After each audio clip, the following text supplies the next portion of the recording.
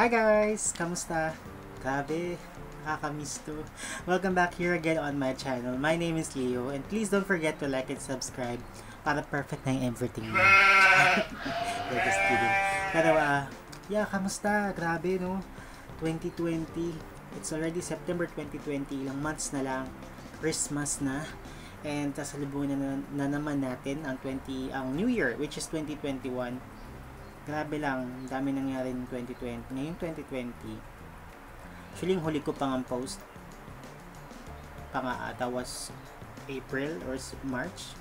Grabe. Well, ayoko nang pag-usapan yung mga nangyayari ngayong 2020. Sobrang depressing na and sobrang stressful. Pero I hope you guys are safe and your family as well. Para perfect na ang taon natin. Diba? We're just aiming for all of us being safe. So yeah, disclaimer lang guys, by the way, for this video, I'm not an expert. Share ko lang yung experience ko using these products. Para if ever na naghahanap kayo ng resolution, Tama ba? Solution sa inyong problema, specifically sa back acne ninyo, I hope makatulong tong video na to. So yeah, without further ado, let me share you guys these products. So first, this is the Dermaid Acne Back Spray. Meron na akong vlog nito last year guys, October 2019. Kung gusto nyo makita, punta lang kayo sa baba.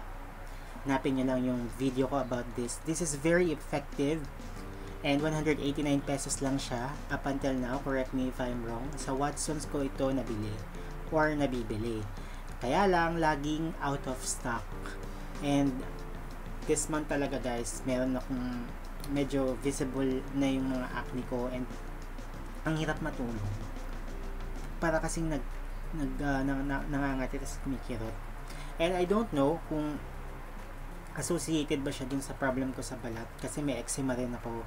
Pero pag ginagamit ko naman yung gamot ko pang eczema dito sa mga kung ano man nandito sa likod ko, hindi naman siya ganun na clear. So I think it's really an acne. So yeah, this is a Dermaid Acne Back Spray with salicylic acid, rosemary leaf extract. It can unclog pores to help reduce acne, and this is 50 ml for 189 pesos. Kaya masasabi ko talagang sobrang sulit to. And sobrang hindi lang ako familiar talaga guys sa ingredients niya. Ang hirap din basahin. Pero better tong product na to kung gagamitin nyo siya twice a day after nyo maligo, definitely. Pangit naman kung hindi kayo naligo tapos gumamit kayo nito. And yeah, sobrang nakakatulong yan talaga yung product na yan. Itong product na to para ma-lessen niya yung back acne. Kaya lang yun nga, ang disadvantage ng talaga niya is ang hirap niyang hanapin. Siguro dito lang sa lugar namin kasi nakatala ka sa Antipolo. And mga Watsons dito out of stock yung mismong brand na to. Kahit yung soap, tapos yung body wash nila wala rin. So, because of that, I will introduce to you guys a new product. This is the Oxecure Body Spray. Body Acne Spray. Ito siya guys. Yan. Parang a week ago ko lang to na-discover. I don't know guys kung matagal na to or kung ito ba talagang pinaka-effective. Kaya lang, ang disadvantage lang talaga nito is 25 ml lang siya for 299 pesos. So, medyo expensive siya. Pero, nakikita ko naman yung result. 1 week ko na siyang gamit.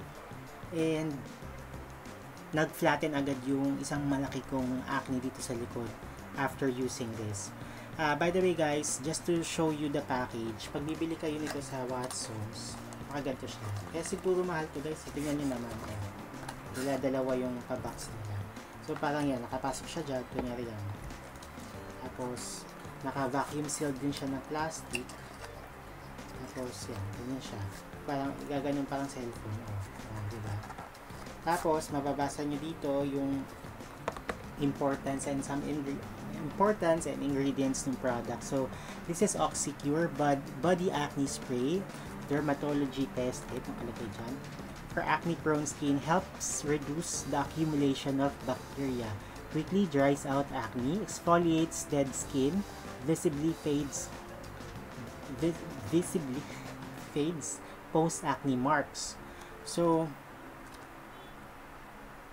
Meron din siyang 2% salicylic acid.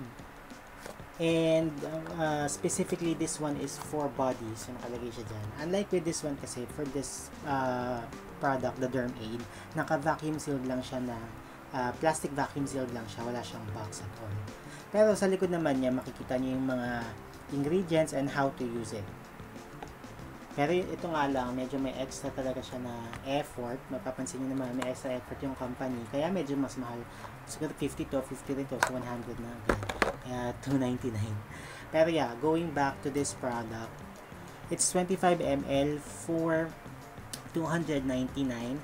And I must say, after using it for 1 week, naglesen din yung acne ko sa likod. Tapos, yung kaibahan lang niya doon sa Dermaid was ito 1 week ko pa lang nagamit eh.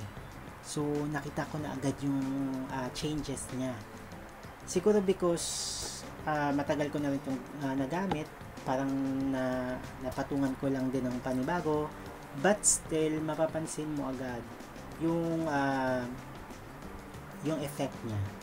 And that's a good point for me. It's just that ang mahal lang niya for 25 ml. And kung pag-uusapan naman natin yung kaibahan niya sa bawat isa, base sa amoy guys, mas matapang lang to, mas mafe-feel or mas maaamoy mo yung rosemary leaf extract nito kaysa dito, which doesn't include that ingredient at all. Tapos, yung spray bottle nito guys, medyo sabog lang to pag in-spray mo. Unlike with this one, mas direct to the point siya. Tapos, mas hindi nasasayang kasi ito guys, medyo may leak. And yeah, for me, since I'm no expert with this one, kung meron pa rin naman talagang available nito, ito pa rin ang bibilin ko kasi mas mura siya. Pero, since yun nga, ang hirap sa situation ko, ang hirap makahanap ng Dermaid na brand dito sa lugar namin, pag-iipon na lang din talaga ako kasi parang 150 or 120 lang naman din yung difference niya. Plus, makikita mo rin agad yung result. Kaya, okay na din. So, yes, ganun lang guys. Sobrang bilis lang itong video ko. Sobrang gusto ko lang siyang i-share. Kasi, I know, a lot of us are doing work from home, online schooling, and yung iba hindi hiyang sa ganun kasi. I don't know why. Yung iba mas hiyang na nagka-travel sila. Mas hindi sila nagiging prone. Yung mga ganun, mas hindi sila prone sa acne and stuff. Siguro because pag nasa bahay ka, ang dami mong time para maghanap ng, or para, you know, para, what do you call this? Para hindi mo maiwasan yung mga bad habits mo, like hindi maligo, di ba? Yung mga stuff like that. Kasi pag nagwo-work ka normally, di ba? We need to take a bath every day. Pag nag-school ka, we need to take a bath every day. Ang init ba naman dito sa Pilipinas? Unlike pag homeschooling ka plus work from home, ako personally medyo guilty ako. Hindi ako naliligo bago mag-work. Kasi nandito lang naman ako sa bahay. Siguro yun din yung isang reason kung bakit may acne na naman ako sa likod. Pero luckily wala ako sa mukha. Thankful. And yeah, that's it guys. Sobrang simple lang itong video ko. Shinare ko lang talaga. Pero if you guys have some other products na na-try na and talagang sobrang effective na nakatanggal siya ng backacne, please comment below. And itatry ko rin siya and then i-vlog ko din right after. Okay guys, thank you very much for watching my vlog, and you have a great day and blessed day every day. Stay every day. Thank you.